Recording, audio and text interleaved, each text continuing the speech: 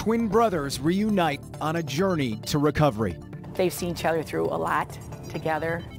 Tonight we visit the Cipriano home, the place where a brutal attack and murder took place 7 years ago that is now the center of hope and healing for this family.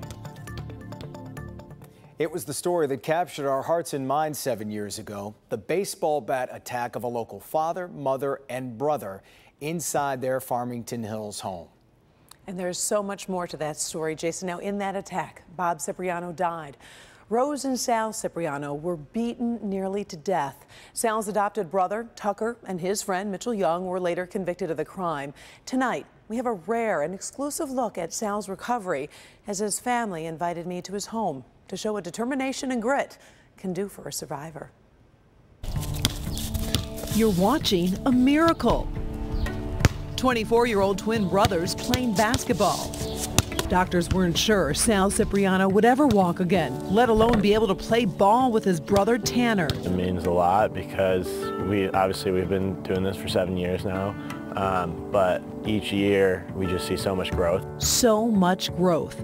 This was Sal after his attack, trying to get his brain to tell his muscles to move. Watching those first videos is like, this isn't even you. Who is this guy?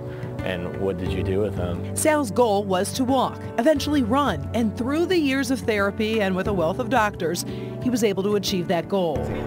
Now he plays on a baseball team. He wanted to throw out the first pitch at a Tigers game, so he trained, and he did it. But that wasn't enough for the 24-year-old. Sal really wants to be able to talk, which makes complete sense, yeah. And most of us communicate that way. It's faster. That's Angie McCullough, Sal's speech-language pathologist. Stay relaxed. They allowed our cameras in during a recent session. Good, a little faster. Okay, bye. The therapy is strenuous. Sal has a hard time with is initiating the speech sounds. Like how do I start to make an L, or how do I start to make an M? So we're combining traditional speech exercises with some alternative ways to do things. Since Sal loves baseball, they work on him catching the ball and speaking. So the more ways we can light up the brain at any given time, the better luck we are. As Sal tries to get his speech back, he relies on his phone to communicate to others.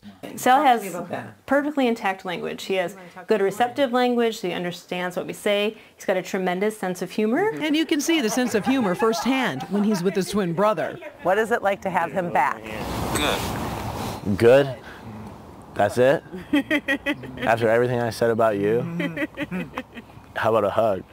They're twins, so they've seen each other through a lot together, so it's very neat that he can come back and be part of this, get another special event. The event is the Cipriano Classic, a 5K annual race that helps raise money for the Ciprianos to help pay their always mounting medical expenses. Very honored and humbled because there's still a lot of support of people helping us out. This race helps motivate me to stay on track with my own healing and to keep us all together in a positive way. Go. Tanner came back home for this week's race so he can run with his brother.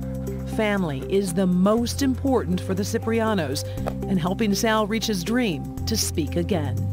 It seems like you have really made progress since last year. How do you feel about how you're doing? Very good.